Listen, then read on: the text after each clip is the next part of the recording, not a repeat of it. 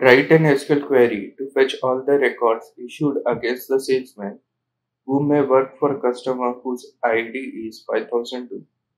To fetch all the orders issued against the salesman who may work for a customer with the ID 5002, you can use the following SQL query. Select O.star from orders O, where O.SalesmanID in. Select S.SalesmanID from Salesmen S, where S.CustomerID is equal to 5002. In this query, orders should be replaced with the actual name of orders table. Salesman should be replaced with the actual name of your salesman table. Salesman ID should be replaced with the actual name of the column that links the orders to salesman.